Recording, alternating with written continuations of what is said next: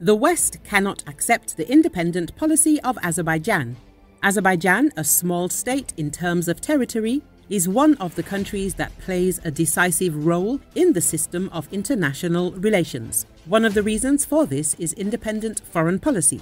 Azerbaijan's independent and flexible foreign policy based on national interests has an exemplary character.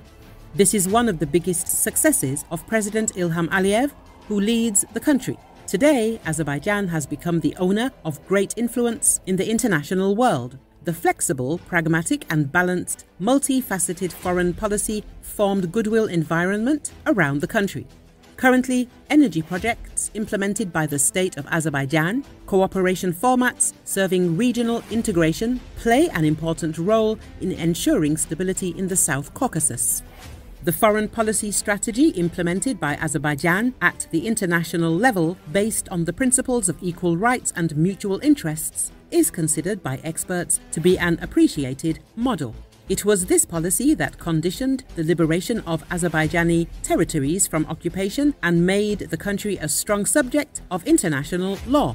Azerbaijan resolved the 30-year conflict through military and political means, restored territorial integrity and historical justice. The Nagorno-Karabakh conflict is in the past. With the achievement of the historical victory, wide opportunities have been opened for the formation of a sustainable peace, stability and security environment in the region. President of Azerbaijan, Ilham Aliyev, has declared that he is ready to sign a peace treaty with Armenia in order to solve the problems of the post-war era. However, there are those who oppose peace in the region and those who do not accept Azerbaijan's victory. They are seriously worried about Azerbaijan's independent foreign policy and its achievements. This is why they are campaigning against Azerbaijan. At present, France's position on this issue is more pronounced. The victory of Azerbaijan in the Second Karabakh War, the local anti-terrorist measures in September of last year, the establishment of a checkpoint in the Lachin corridor, and the complete restoration of Azerbaijan's territorial integrity are met with jealousy in France and some other Western countries.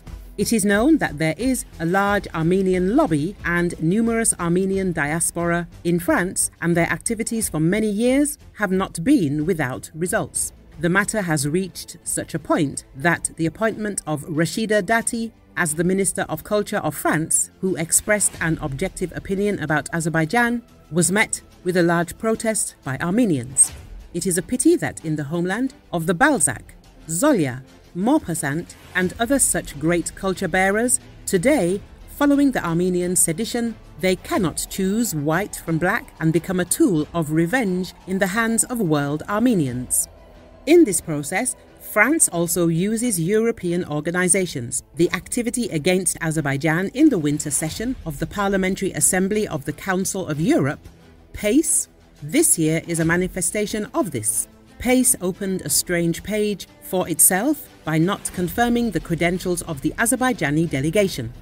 While this organization should base its activities on the principles of democracy, human rights and the rule of law, it has demonstrated its inability to implement its basic principles.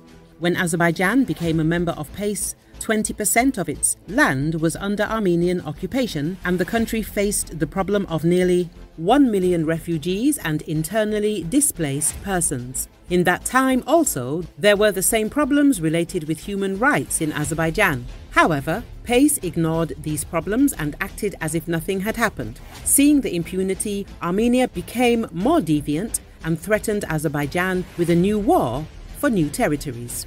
In addition to PACE, other international organizations of the West did not put any pressure on Armenia and did not demand that they respect international law. However, the liberation of Azerbaijan's territories from occupation overturned all the plans of the West. In the PACE document, it is claimed that Azerbaijan blockades the roads to Lachin and that Karabakh Armenians were completely removed from their region after the local anti-terrorist measures that took place in September. Azerbaijan has repeatedly expressed its position on this topic, and the West has persistently ignored the truth. Azerbaijan declared that the Armenian residents who lived in Karabakh can always return and pass to the jurisdiction of Azerbaijan. Thus, there is a clear double standard in policy of some Western countries' move against Azerbaijan, which has become a toy in the hands of countries like France. So, why did some Western countries act so biased towards Azerbaijan? The answer might be as the following.